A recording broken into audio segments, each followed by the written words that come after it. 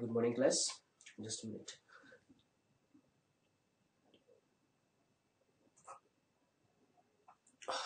Okay, and good morning, class.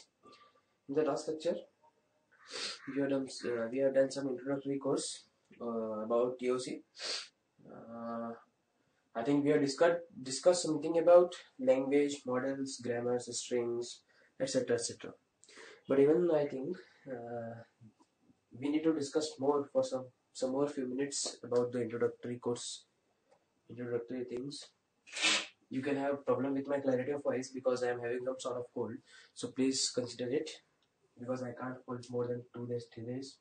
Okay. Yeah. Yes. Now. Okay. So now coming to point, we will discuss this introduction about more or less half an hour or 45 minutes. After that, I will give you the questions about 25 to 30 questions to construct the finite automata. After that, there are some operations of finite automata. That means calculating the minimum finite automata, merging the two finite machines, and construction of automata as well, and the language accepted by the finite automata, and drawing the finite automata for the given languages. Okay.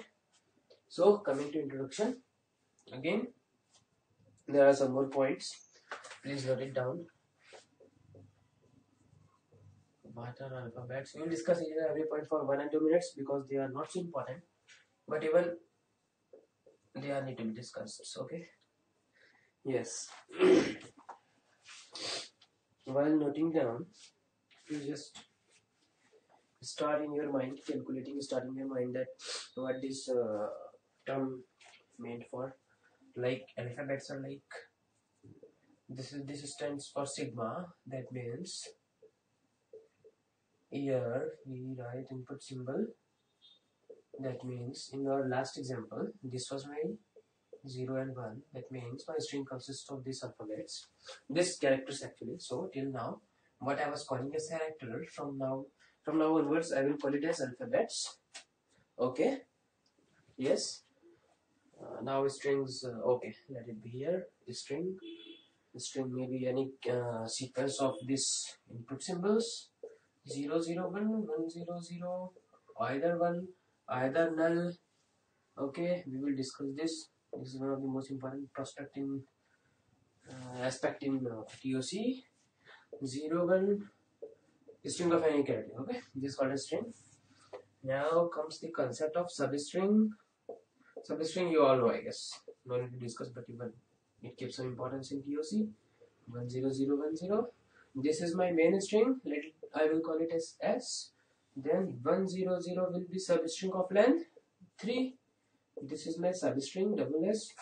Okay. Similarly, 0 1 is also my substring of this string S. 1 0 is also substring because all can be formed from the same. 1 0 0. This is 1 0 0. This is 1 0. This is 0 1. Single 0 is also a substring. Single 1 is also a substring. Okay. Now these 3 points are clear. Okay. Now we will come to the point length of the strings. Here, if I will write here as length as L, okay. If I will denote length as L, then mod of L will be what will be mod of length here? L equals to 3, again 3, again 1, again 0, again 2. Okay. The string of length 0 will be called as null string. And this is the string which is accepted by each and every finite automata. Not each and every finite automata. If only the initial state is finite state, right? If this is usually initial state, then we can say that it doesn't accept the empty language. But if my initial state is only the final state, then definitely it is going to accept the null language. Fine.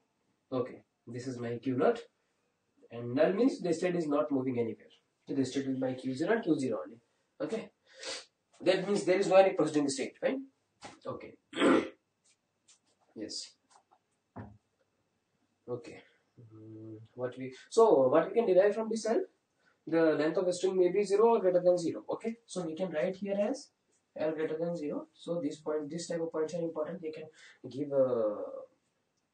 this type. They can ask this type of points in true and false statements. Like which of the following statements is true? And one of the statements may be like, if L is the length of any string which is accepted by any automata, then mod of L should be greater than or equal to 0. So you must be knowing that. Okay.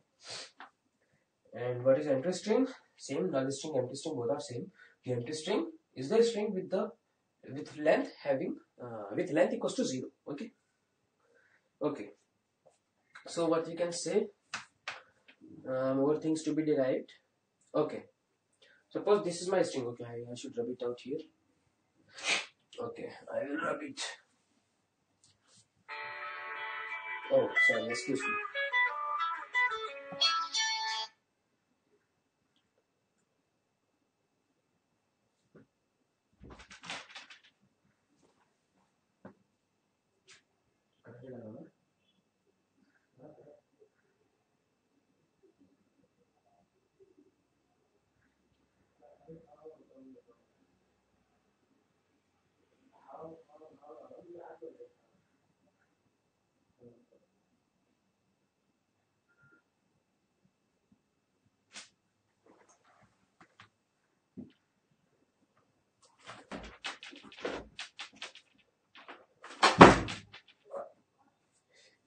Okay, I am sorry from my side.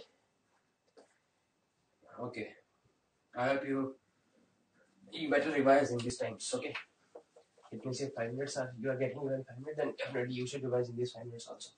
Now in the last 2 months, 5 minutes, 2 minutes doesn't matter. Each and every moment is important for you. So you should be keep revising all the points. Okay. Okay. So this is my string S. Okay. Now whether this is the substring of S. Okay, I will write it one by one. Then we will discuss S2 0 0, S3 1 0 0 1 0. Okay. Okay, if there is any problem, then you can mail me regarding the writing, regarding the voice quality, so that I can improve it in my other lectures. Okay, this is my main string. These three are the substring of this. Whether these are not, we were going to discuss here. So this is definitely the substring from this concept, what we discussed here. Okay, no problem here. Okay. Now whether these and these are the substrings of this or not, use the point of yes. This is going to be definitely the substring of this. Okay, because this and this both are same. So this is also the substring of this. Okay. So remember 2 points. Substrings are 2 types. One is trivial. Trivial, as the name suggests, the thing that is definitely obvious. That means that the things which are not to be derived, okay, are called as trivial things. So these two, each and every string has 2 trivial substrings, which are null string and the string itself. I will write it as SIT itself. Okay. Yes. So which one is here non-trivial? Yes, definitely S2 is non-trivial in our case. Okay. S1 and S3 both are trivial substrings of this string S. Okay. This is one more concept you need to change. Okay.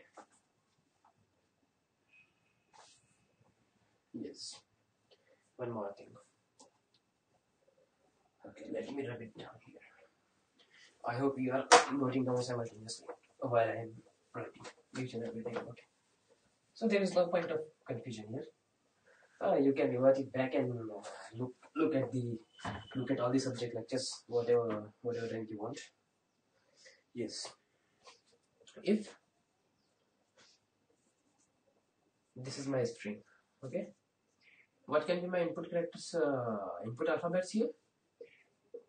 A to Z. Okay. From here I am framing an string. Let it be gate. Yes. So now, if U is the substring of W, the length of U is always less than equal to length of W. Is it true? Less than or less than equal to? Obviously less than equal to, right? Because W is itself a substring of W. So how many substrings are possible of gate? U. So U is E or it can be G. Okay, only A, only T, only E. Okay, what is the similarity between these all the four substrings? Their length is 1. Similarly, with length 2, substrings are possibly A, T, T, E. So from here, one thing is clear: you can't disturb the arrangement. Means ET can't be substring of this string because here E arrives, but ET is not there. Okay, so T E A T G A. That means the sequence should be same always. Okay. Now L equal to 3. Similarly, GAT, ATE. These small things might bore you, but still they are very important. Remember that in GATE they are not going to frame the hard questions, but very minute questions with small modification. So you must be clear with each and every small point. So that's why I'm discussing these small points.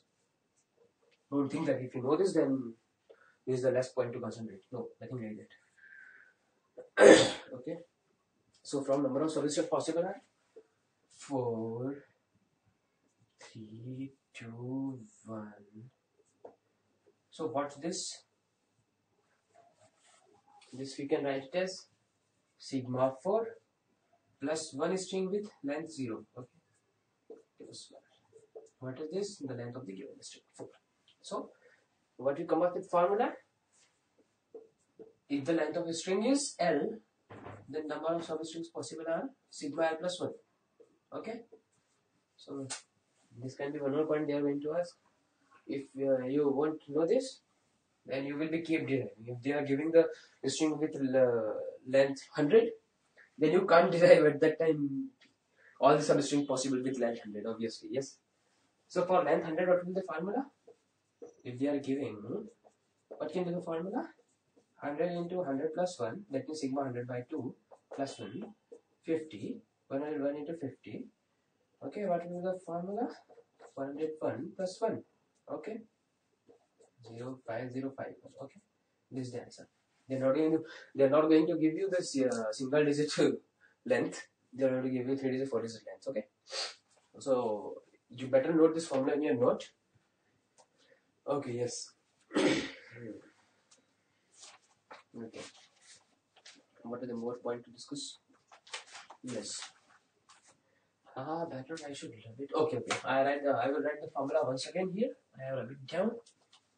Okay. Okay. Okay. This was my formula. I will keep this formula in bracket. Okay. Okay. What are the prefix and suffix? If no need to write this. It is written here. So better I will utilize. Okay. So what can be the prefix? Are this prefix? Yes, of course, because we are heading from the front to end. So these all are prefix. Prefix means pre. We are going to move from the front end of the string to the last end of the string. Okay. So G is prefix. Prefix of length 1, prefix of length 2, prefix of length 3. Oh, sorry. Yes, this is also prefix. Okay.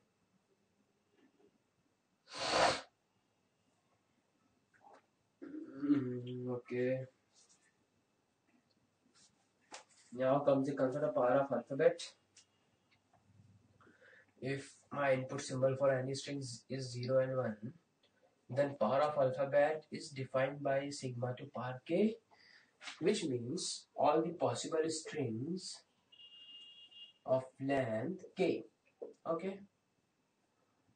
Length k strings. Okay. Now sigma is 0, 1. Sigma 1 will comprise of only 2 strings, which is 0 and 1. Similarly, sigma 3 I should write what will comprise 0, 0, 0, 0, 1, 0, 1, 1, 1, and whatever. Okay. These are called as power of alphabets.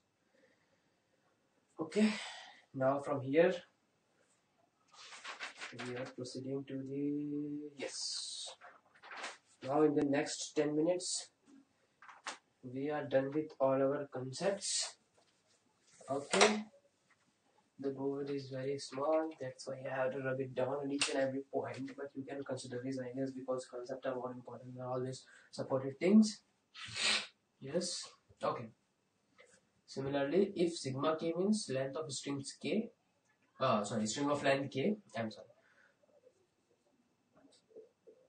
From here the concept starts. Till now we were going through the basics. Sorry. And now the main concept is coming in the picture. This is called as clean closure. Where I would write here.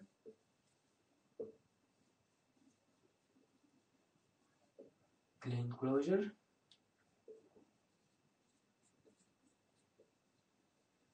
Positive closure. Okay. In systematic way, we can define clean closure as what we can write. Okay. Yes. Clean closure is sigma to power 0, that means sigma to power 1, union sigma to power 2, union sigma to power 3, union possible, whatever. That means sigma star means all the possible strings of the given input alphabet. Okay? All the possible strings, whatever you can design, whatever you can define. Okay? This is called as sigma star. Okay? Sigma plus means positive closure. In positive closure, what is the difference from the above one?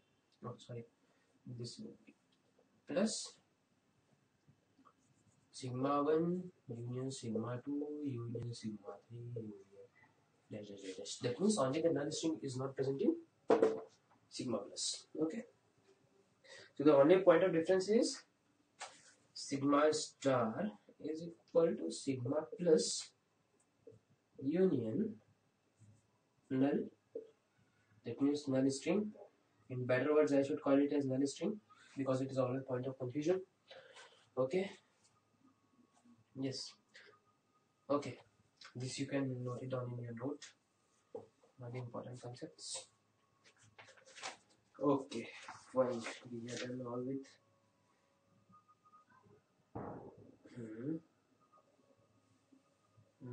Yes. Okay.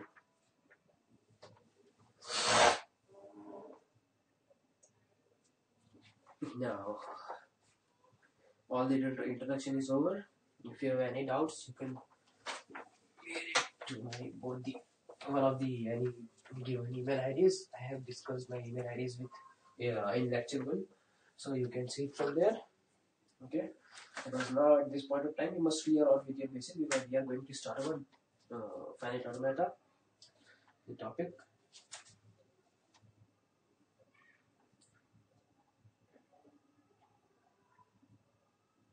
Okay. Yes. Okay, finite automata. Now, finite automata is a device that accepts the things or mathematical representation of regular language. Okay, it accepts the mathematical representation of regular language. Okay. Now, finite automata can be defined with 5 tuples, which are capital Q, Q naught, F, del, and one more with QF. This is set of all states because with getting one input, we are changing our state. So this is the set of all state. Q naught always represents the initial state. It is set of all final state. Remember, whenever we are going to state, it may be final or it may be non-final. It is our transition function. It is one of the most important part of all the finite automata. They can ask questions from this. This is the representation of final state. So better I would frame here an example by giving an automata. This is the representation of initial state. Q naught is always initial state, but these have represented initial state. I must say. Okay. Q1, Q2. My input symbols are 0 and 1. Okay. In 0, it is going to Q1. in 1 it is going to be here. From here 0 and 1 it remains here. From 0, I am sorry. It will make it as an FA, but we are going to dissociate the FA, so we are not going to do this. Sorry. So from Q2, one transition comes from here, 0, and one again goes from here, Q2 to Q1, Q2 to Q0. It is as 1. Okay. So see, there are some few points of observation from this finite automata. For each and every alphabet, there is only one transition from each and every state. From Q1, there is only one transition from 0 and one transition from 1 as well. From Q2 also, there is only one transition for all input alphabets. Okay. So I will name it as transitions. Okay. Yes. Now, the second point to observe would be like there are no final states. Okay. My QF here is okay. Randomly we will make it any final state. Let it be Q1. Okay. It will come from my transition function. QF is only my Q1. Okay. My set of all states are Q0, Q1, and Q2. Okay. Yes. And if you have any points of observation, you can see. Yes. More important point is to be here. This transition function. What does it mean? Okay. Transition function. How the state are going to change? You are in some state, cross an input symbol give rise to any new states. So it comprises of my transition symbol. So from one state, there are possible only 2 moves because this is DFA. So only 2 moves are possible here. Okay. In this case, because number of alphabets here are 2 and state is 1. Okay. So if Q is Q1 cross my sigma is 0 and 1. Okay. Better I should write it down because it doesn't make sense. Okay.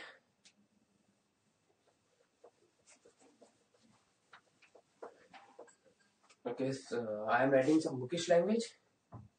Transition function will look like this. If state is Q0, if the state is Q0, input symbol is 1, it will move to Q0 1, it will go to Q2. Similarly, Q0 0, it will go to Q1. Q1 0 or 1, it will be always in Q1. This is the mathematical representation. But while solving the examples, you need not to do these things.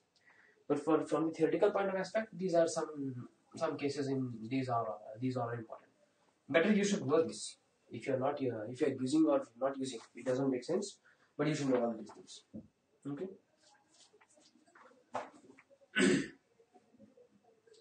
Okay. There are some important points regarding this finite automata, which you should note it down.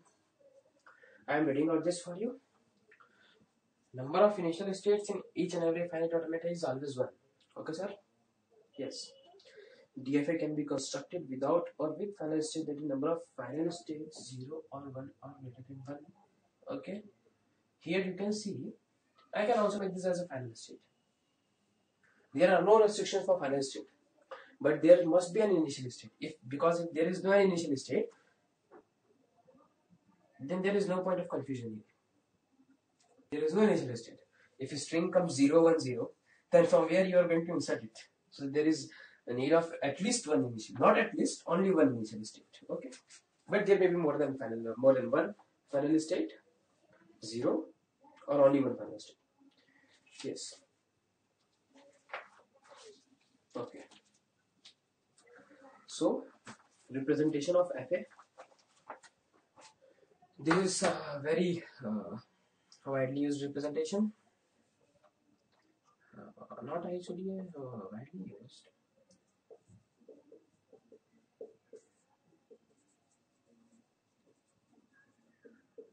this transition diagram. Second representation will be transition table. Okay, yeah, right. Transition table means here will be states Q, Q0, Q1, Q2. Okay, I will put it up to only Q2. These are not important, so we are not going to discuss more here. Okay, these are my input symbols. This is my next state. It is similar to digital logic. There is no logic of here. Okay, these are my symbols. Here 0 and 1. Okay.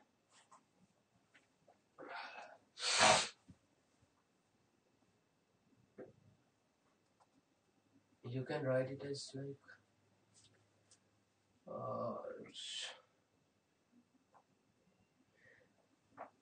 better. There is one more efficient way.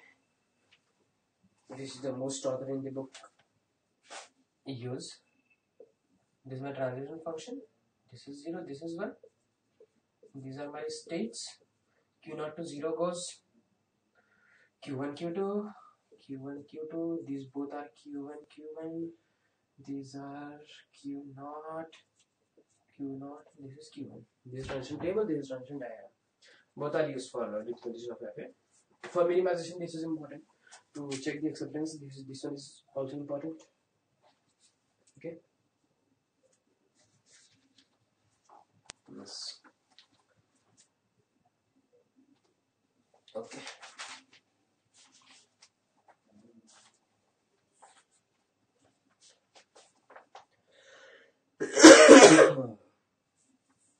Right. Please note down important points. Note down important points. I am repeating thousands of times. I may bore you, but still, these are very important. Okay. So there are some more important points are still left. So okay, finite automata always accepts only the regular language. Every finite language is accepted by regular finite automata, and hence every finite language is regular. So points finite. Each and every finite language is regular. Okay, but at the same time, not each and every. Oh, okay, no.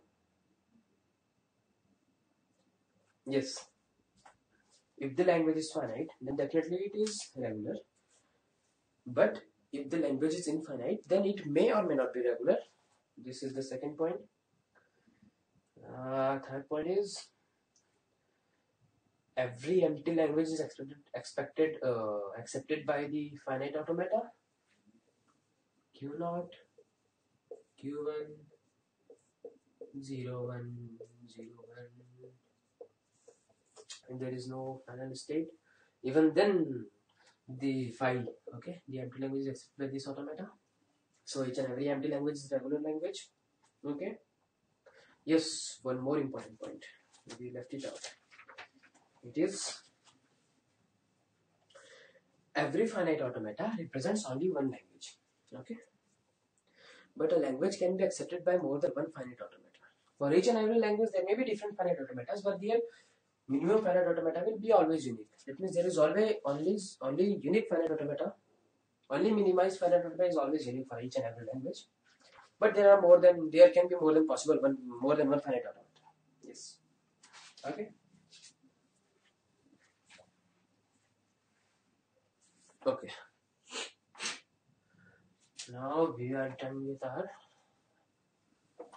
all the examples. There is no need to revise each and everything. That means I will not give my time to revise each and everything. Definitely some important points we will be revising. You can revise on your own by reverting back the lectures. Okay. Okay then. Okay. Now we will come up to construction of minimal DFA. All the points are over.